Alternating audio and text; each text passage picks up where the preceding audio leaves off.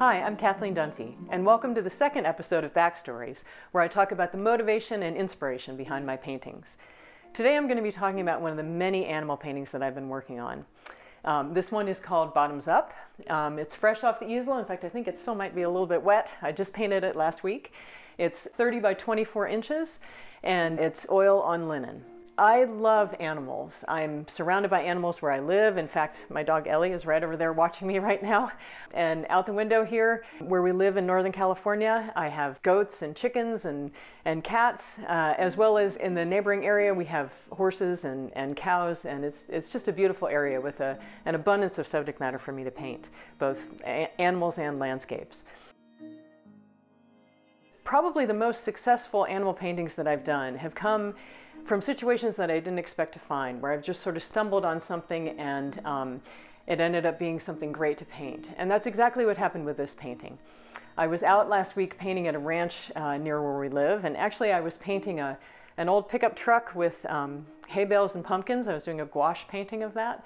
But as I was doing that painting, out of the corner of my eye, I kept seeing this motion and this light on the white feathers of these geese. And I just couldn't wait to hurry up and finish that painting and grab my camera and sketchbook and go over and see what the geese were doing over there.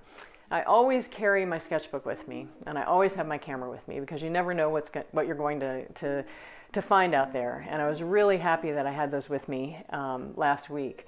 So I take photographs so that I can get various poses of the animals, and animals don't really stand still very long to paint them. They don't cooperate too well for that.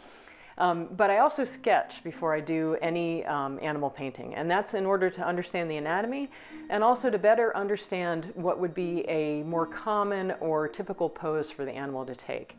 Sometimes photographs you can get an awkward movement that isn't really necessarily something that the animal would do naturally.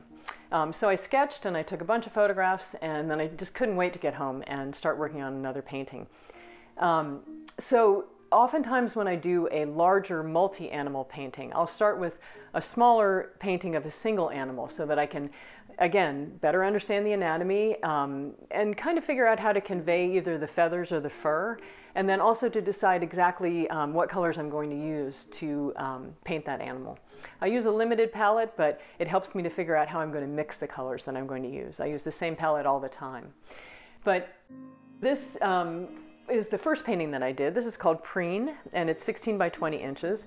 And what I really loved about this was the pose that the goose is taking, that sort of twist. I love to try to convey motion in my paintings, and I loved the way she was kind of looking down at her foot there.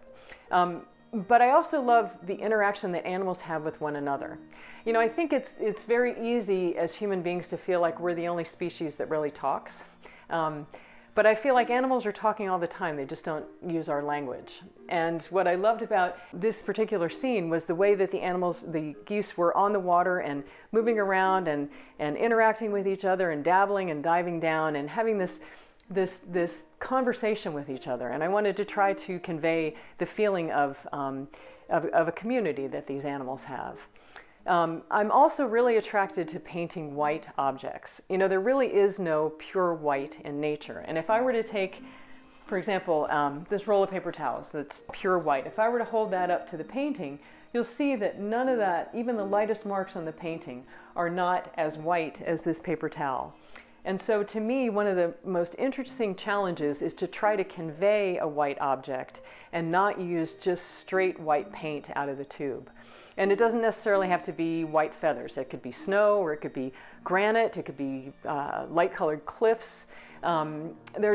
Anytime there's a super light object, I really enjoy trying to figure out how I'm going to create form and make that look realistic without using just pure white out of the tube. And this was such a fun subject matter to play with that whole idea.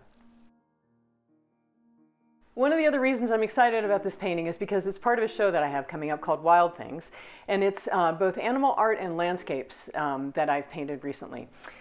This show is going to be a Facebook Live virtual event. It's going to be on December 11th at 4 p.m. Pacific Standard Time, And you'll be able to view the paintings and ask questions, chat with me, trying to create a little bit of that, what it used to be like to go to openings that we can't do anymore in this pandemic era. So I hope you all can join us for the virtual show and see a selection of my animal paintings there. So thank you for watching this episode of Backstories, and stay tuned for more episodes where you can learn a little bit more about my work and what I'm thinking about when I approach the easel.